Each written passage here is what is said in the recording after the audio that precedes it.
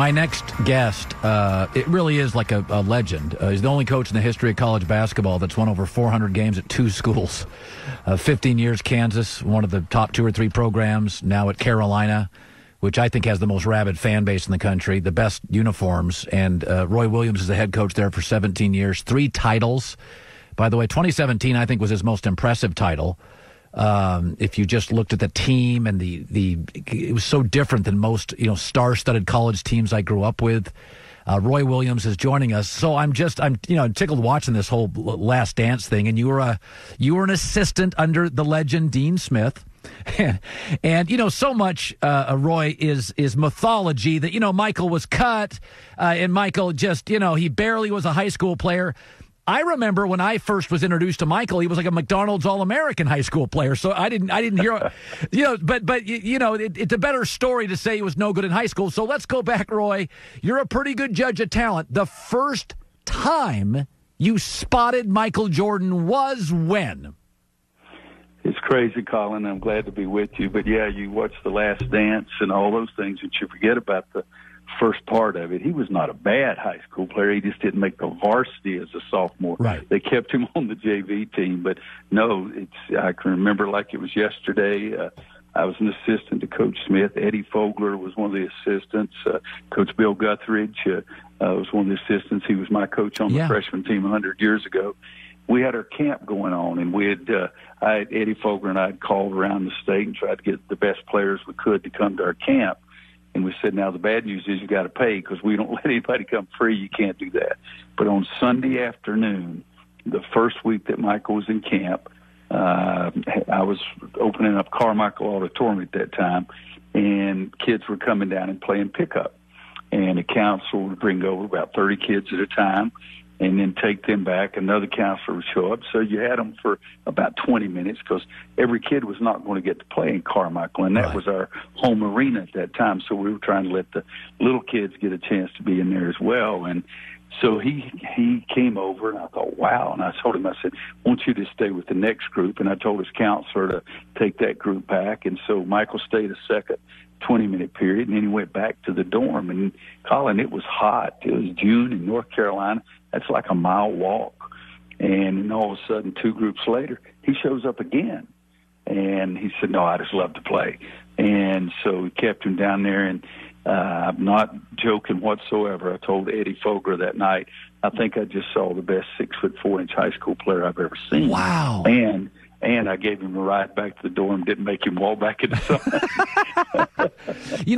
What's interesting about this, Roy, and why I think this is so important, because it's showing young people today how hard success is. That he grew. He had a growth spurt, which, a lot of boys do. Girls stop growing about 12, 13. Boys can pop at 16 or 17. Anthony Davis did that. So then you get Michael at Carolina.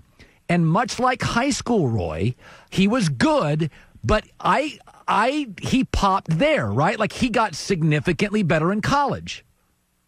Well, his freshman year, he was fantastic, quote, for a freshman. But we had James Worthy and Sam Perkins, so the load wasn't on him. But his freshman year, he was fantastic. We had the confidence in him. I'll never forget as he was walking out of the huddle in New Orleans with 31 seconds to play. Coach Smith slapped him on the back and said, if you get the shot, knock it in. I mean, it's the game winner wins the national championship. And what people never even know, that year, as in all of our teams and still my teams, we give out awards after each game. We grade the tape. Now, it used to be called grade the film. Every player on every play, offensive and defensive. And Michael Jordan was the defensive player of the game in the Georgetown game also. Wow. So he was a big-time player. But his freshman year, the day before practice started, I always got everybody's height, the reaching height, the vertical jump, and then we went outside and we did the 40-yard dash. And I timed every one of them for 10 years. The same spot on the wall that they stood there to measure them. I had seen the jump against the wall, so it's always going to be a little lower than somebody's going to say they have an 88-inch vertical jump or all that crap because they're jumping against a wall. So it's not going to be quite as much. But Michael's vertical jump was really good, but he was 6'4.5". The next year on October 14th, I measured same wall, same standard. He was 6'6". And 40-yard dash time, and I'm not going to remember it exactly right now, but his freshman year, he was really athletic and fast. He was like a 4.5, okay? Right. And I'll never forget this. His sophomore year, ran the 40-yard, me and Coach Guthridge and our trainer, Mark Carnes. We all three had hand stopwatches, so we're not professional timers by any means. But he crossed the line, and I looked, and I said, wow, Coach Guthridge, what'd you get? And he looked at me, and then Mark Davis said, I got 4.39. And Coach Guthridge said, I got 4.38. And I said, I did too. And so I waited a couple of, I said, Michael, we missed your start. We made a mistake here. Come on, I need you to run it again. And he said, oh, too fast for you, huh? I'll never forget that. And he goes back to the line and runs it again, and all of us got below 4.4 as a sophomore.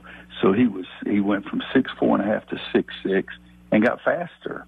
And, he got stronger, and he didn't, as the episodes last night even said something about it, he didn't really buy into the weight program. We were just starting at that time. But he didn't buy into that until he got in the NBA. But you're right, it shows kids, people, that guys can get better. They can get bigger, they can get stronger, and that's what he did. And it's this thing, I watched it, never took my eyes off of it last Sunday night, and I know what was going on at that time. I was close, and I followed them closely, to say the least, and went to see playoff games, and I watched it last night, and I was not in a single episode, and I was even more excited about watching it. ESPN is saying, thank the Lord, my ratings are doing real well now compared. Roy Williams joining us. Roy, and I have said this, I have nothing against the G League, but I have said this time and again, I think the NBA is making a mistake. The only reason I know who Zion is college basketball. And I worry about taking a kid away from Roy Williams, Mark Few, Jim Boeheim, Mike Krzyzewski, Bill Self, taking a kid away from that and throwing him into the Fort Wayne Mad Ants against a coach who may do a fine job, but he's not you. Let's go back to Michael. I was blown away, Roy, by his polish, his refinement after 3 years at Carolina, because he was asked almost halfway into his rookie year, you may be the face of the league, young man. I think college basketball and Dean and you really helped refine him. So go back to when he showed up on campus and when he left. How did he change as a man, as a human being, in your opinion? In every way possible. And I'm telling you, great mom and great dad. It was a family, and they were so good with him. They came to every game, and it was a 2.5 hour, a little less than 2.5 hour drive from where their home was. You see there in every game, but they did such a great job with him. But yet, one of the cutest things on the whole deal, the first, when his mom reads the letter about him, I need some stamps. And, I've always said, Colin, that there's no perfect rule. LeBron did not make a bad decision. Kobe did not make a bad decision. Right. But there are a bunch of guys that did. I don't know that college has ever hurt anyone. Some kids have more interest in the academic side and getting a college education, having a college experience. So there's no perfect rule for everyone. But, what's going on in the G League now sort of makes you shrug and shake your head a little bit. The NBA has always had the greatest farm system in the world in college basketball and didn't have to invest any money. Right. And, so it sort of makes me shake my head a little bit. But, some people think it's progress, some people don't, but it's the world we live in. But he was the most driven person I've ever known, the most focused I've ever known, the greatest competitor I've ever known. And think about this, is last night when I'm watching toss about, Collins, Doug gave me the ball, put it in my hands, and now Phil Jackson comes in, he wants to take it out. Yeah. But he looked at it and believed in it and gave it a chance and says, okay, I'll change. And, in today's generation, I don't know that you could find guys that would do that thing. In my own opinion, I don't think you could at all. But it shows how badly that young man wanted to win, and still does on the golf course. It's still the same way. But I've really enjoyed it. And like I say, I lived it from a distance. I was involved from a distance. I knew what was going on. I came to games. I talked to him. I had him to come and speak at my camp those first couple of years. Played golf with him several times. but still, I'm just sitting there and I'm trying to do some other things, but I put the pencil down in 30 seconds before the commercial's over with because I don't want to miss anything. Yeah, it's just so amazing. You know, they used to joke when Michael was scoring 60 in the NBA, they'd say, you know, the only guy that could hold him under 20 points was Dean Smith. And it was kind of a funny line. But the truth is... Yeah, it sort of pissed me off, to be truthful, and it still does. And my wife hates me to use that word. But, I mean, first of all, there was no clock in college basketball. Secondly, they could double team, triple team, and thirdly, Michael was an unselfish player. And the biggest thing of all, hey, we still freaking won games. Well, you also had back then. You had 4 NBA players on the floor, so it was. Yeah, his sophomore year, he did average 20, but nobody wants to admit that. It's just a cute line for everybody to say. Do you think, Roy, when you look back at it, is that your ability to make him play in Carolina's system is why he bought into Phil? Because he went back and thought, wait a minute, I've played in a system that wasn't totally dependent on me. And we won a championship that in the end, your history with him allowed him to go, okay, I've got an experience playing in a strong coach-driven system. Oh, wait, we won 90% of our games that way. Have you ever seen it from that end of the telescope? No, I never have, because I think, you know, and Coach Smith, I think, is the best there ever was, and he was even better off the court than he was on, but he got Michael to buy into our team doing well, and he would still do okay. I tell my guys, I said, the teams that win, and I wish it was more eloquent and a better way to say it, but I say the teams that win, their players get the awards and rewards, and Michael's only award and reward he wanted was to win. Yeah. And I think you have to congratulate him. He said, okay, and using your thought process there, he said, hey, I did some things here, and we won. But he was so intelligent on the basketball court. And, I mean, I loved it last night when he did say that Doug wanted the ball in my hands, Phil wanted to take it out. But then he said, hey, Pax is open. And, you know, so he started believing, and he was trusting. He didn't start anybody on the bad end. He gave you a chance. Yeah. And I think he's done that with everybody. And with each success, he trusted you more. But he was so intelligent. And it's I mean, I love I'm going to watch it every Sunday night. And I guarantee people are bound to get tired of watching the 1981 this or the 2001 Celtics versus the Miami. You know, now all of a sudden this is something that people are changing their schedules to watch on Sunday night, and I really believe that. By the way, Fox Sports did a bracket for the best fans in college basketball. 2.5 million votes were cast, and Carolina won. Well, I voted 7,000 times myself. No, I did not know that fact. I think I might have to use that in recruiting. Yeah, no, you guys have an amazing fan base. And I wonder, because when you go back to recruiting Michael, Carolina at that time, I'm thinking back on it, it was the Big East had some swag, and Carolina, to me. Was it a hard recruit, or did you know early you had Michael? Well, it wasn't hard because we got started so earlier than the rest of them, because he didn't blow up. In fact, Coach Smith at one time got a little mad at me because I had called his high school coach about him coming to camp. And then he's camped, and then his high school coach came and worked the camp.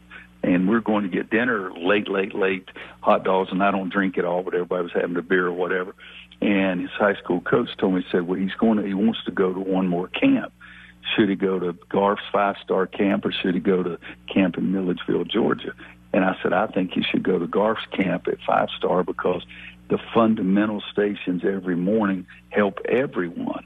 And so then Michael decides that's where he wants to go. And I call Garf and say, this guy's really good. Just keep your eyes on him. And then he was so good that they invited him to stay a second week and made him a waiter, cleaning up the tables at lunch and dinner and breakfast, and so didn't charge him. And at the end of that time, he was a one-on-one champion of the week, the most outstanding player of the week, the MVP of the All-Star game, the leading scorer of the week, and the fifth. There were 5 major awards, and he got all 5. But we were way ahead at that time. But still, Michael had to make the decision, and Coach Smith talked to his parents about he will have a great opportunity, but he also talked to the parents about the education that he would get at North Carolina. And you watched his mom and dad were fantastic. Oh, great. people. And so Yeah. for us, we were a little ahead, but that doesn't mean we weren't scared to death at the end that something could happen. But again, I can't express fully enough how strong that family bond was, and that was important to them, that he played for Coach Smith, because, you know, at that time there were only 7 or 8 schools in the ACC. Anyway, now there's 15. But you're right, we did have a lot of attention. Yep. Coach Smith had a great deal of success, and in '76 had won the gold medal, and, you know, so there were some things there. But luckily for us, we had just gotten a head start on most people. Hey, it's great talking to you, Roy. I love this. This was a trip down memory lane, and I appreciate you giving our audience a glimpse behind the door. I loved your stories. Well, Colin, I appreciate it. My son had a great thing. He said, "Hey, Pop," he said, all this thing about Michael is making more people think you know what the crap you're doing. Well, send our best to your family and your son. Thanks, Roy. All right, stay safe, Colin. Thank you very much. Thank you.